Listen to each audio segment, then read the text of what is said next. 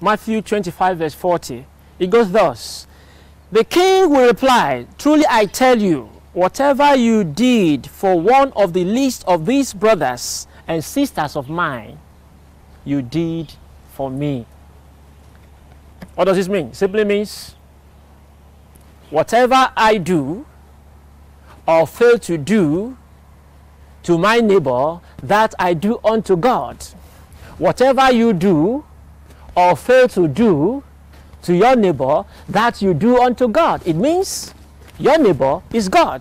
It also means you are God. In other words, my neighbor, you are God.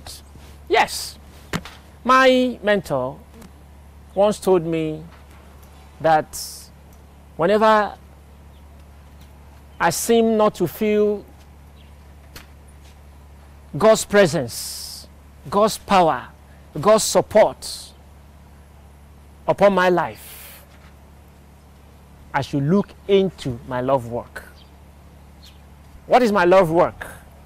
To go around having eyes to see the needy, to go around having ears to listen for their cry and meet their needs. God's love never fails. God's love can make a king abdicate his throne. God's love brings peace where there's disputes. God's love settles peace forever because it is the right knowledge of God, and the right knowledge of God settles peace. So, viewers all over the world, your neighbors are the needy, the physically challenged, the crippled, the blind, the lame, the dumb, the deaf, those who are less privileged in the society, the orphans, even the old people in the society. These are your neighbors. Care for them, look for them, support them, share whatever you have with them, your love, your care, your support, no matter how small it is. What do you have in your hand? Let me see your palm. You may not see anything, but there's something God has given to you to share with those who are in need. Look for them and find them in the society. Look for them, find them in the community around you. When you go into their midst, there you will find God waiting to receive you, waiting to have you, waiting to bless you, waiting to prosper you in all ramifications. So you need to go into their midst. There you will find God. You don't need to start searching for God here and there. Are you looking for God? Come, let me show you God. God is your neighbor, is your friend.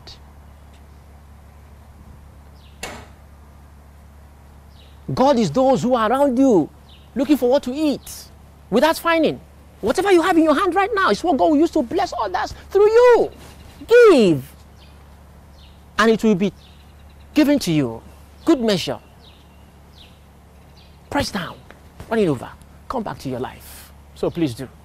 Please do, please do, please do, please do, please do, please do. Look for the needy right now. Go into the society and start looking for them. Bless them. God is in their midst. Go into their midst, you find God sitting among them. Go into their midst, you find God relaxing among them. God finds joy, find pleasure in sitting in the midst of the physically challenged, crippled, blind, deaf, dumb, orphans, little children. He's there because he's their father. They are fatherless. He's their companion. They are lonely. He's their benefactor because they are hungry and in want. God can use you to take that position. So therefore, my neighbor, you are God. And when you go in search of these people, blessing them, God will visit you in a wonderful way. Thank you.